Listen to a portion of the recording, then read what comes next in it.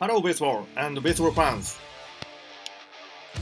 I'll report further news on the big Japanese prospect Roki Sasaki. You can know about him by checking my previous videos here. Alright, Sasaki made his fifth start on May 5th Japanese time. His home stadium is known for its strong current. This day, the wind speed was 40.3 mph, so strong. So Sasaki was perplexed by the windstorm because his breaking balls became more extensive than usual. However, he did his best to manage the wind. As it turns out, he pitched 5 innings against the Hawks without allowing any hit or any runs.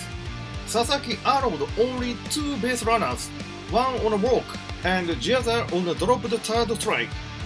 His fastest pitch in the game was 100 mph.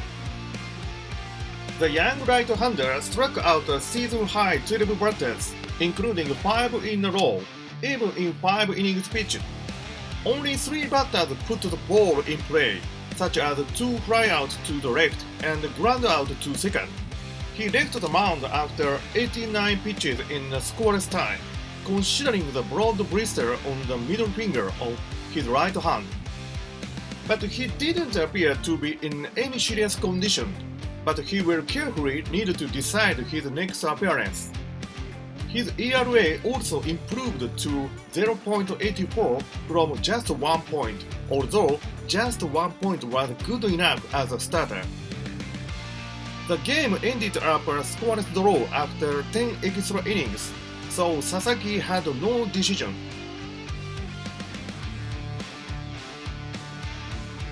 Alright, his forkball has a big drop-off, and his fastball is over 100 mph.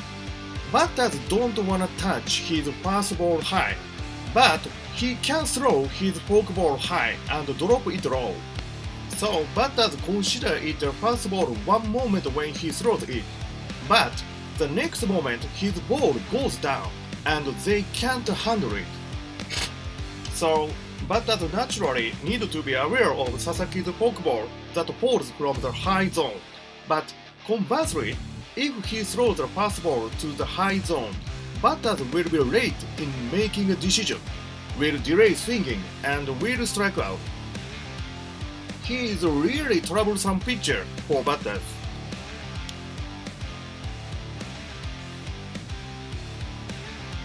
He is now going at career high pace this season. Alright, thank you for watching. Thank you baseball. See you next time.